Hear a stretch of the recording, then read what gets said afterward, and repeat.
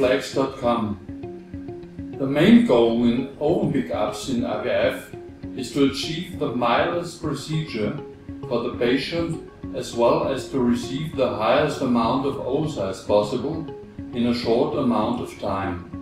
The key to achieve these goals is the physician's main tool, the needle. In this video you will see the pros and cons of the two most common needle designs on the market, as well as my unique invention, the STEINER.TAN needle. As the oocyte doesn't float around in space but stick to the inner wall of the follicle, the critical part in the egg retrieval procedure is to get the oocyte separated from the follicle.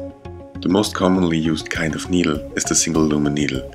Due to their big diameter, they have a powerful aspirating effect, which is crucial to make the oocyte let go from the follicle.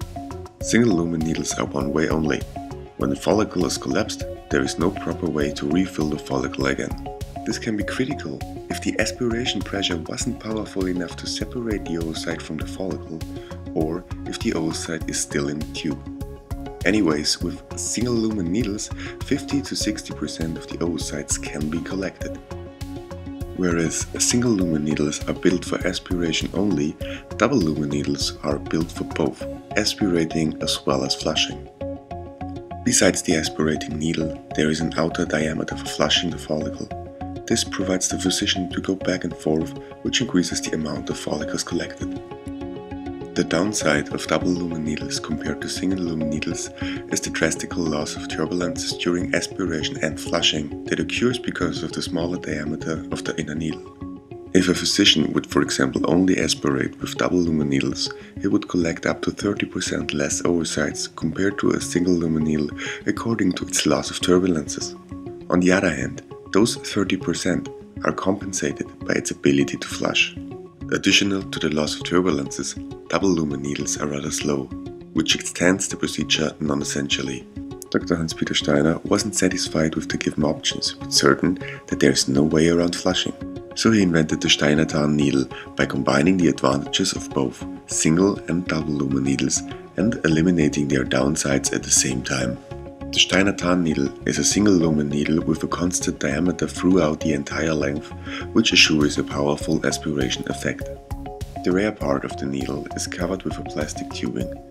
Underneath, the needle has two drilled holes, which allow flushing fluid to flow through the needle towards the tip. Because the STEINER.TAN needle has a second volume surrounding, the setup is referred to as a quasi-double lumen needle. Due to its huge flushing diameter, when flushing, the STEINER.TAN needle accelerates the fluid. This has a very welcome twirling effect, which supports the separation of the oocytes from the follicle, making a higher number of collected oocytes possible.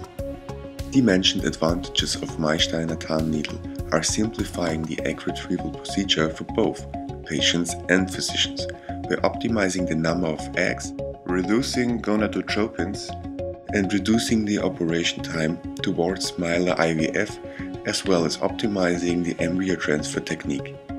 For further information, please go to my website where a lot of further information is provided, or simply contact me directly via email.